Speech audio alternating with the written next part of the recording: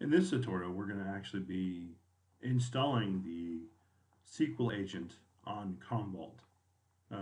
Excuse me, the SQL agent on a CommVault client, well, a client, Windows client, but in this case, it's actually CommVault. So it acts as also a media agent as well as a file agent.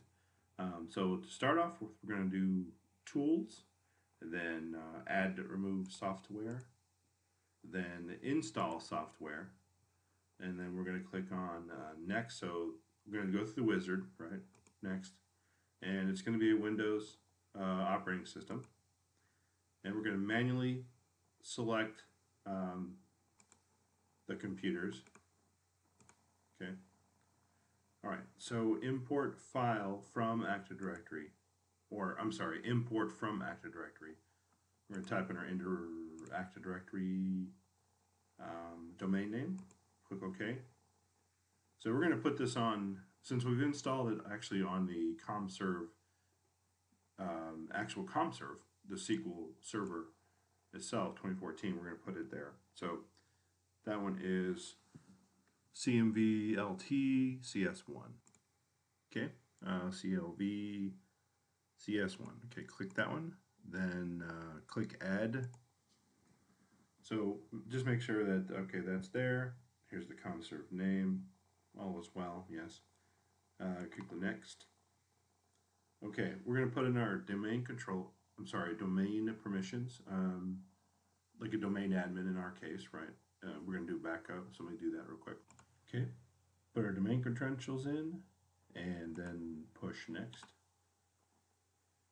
So we're going to actually select, it's going to be a database, but it's going to be MySQL, SQL Server, so this one right here.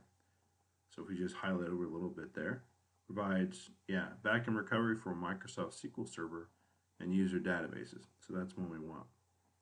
We're going to click Next.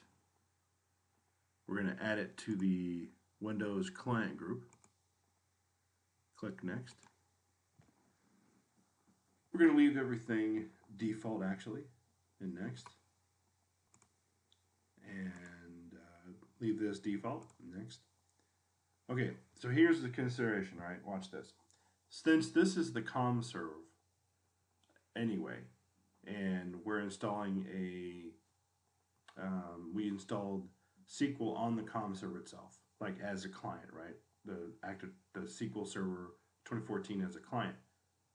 There's not a need to do anything here actually because it's on the same box, so it's communicating to itself, so it's not not needed. But in some instances, you're going to actually need to do this, where there's a firewall between the two.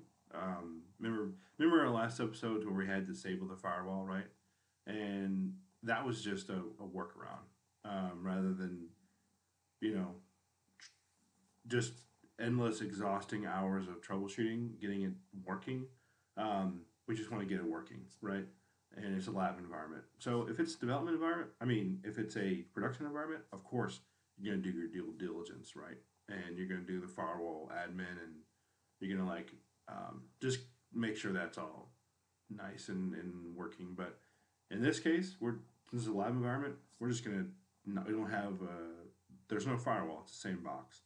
So it's going to push next through this as well.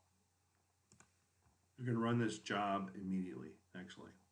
We're not going to schedule, we're just going to run it immediately. Okay. Okay, so here's just an overview, a summary really, basically. In version 10, they used to have like a smaller smaller screen basically. This is kind of more in depth than that was. But at any rate, so this is kind of like what we're doing, what we're installing. Main points are this. So we're installing the IDA, I guess that's called, agent, right? So agent. So SQL agent, MySQL agent, excuse me. Or no, I'm sorry, Microsoft SQL agent, not MySQL agent. Apologize.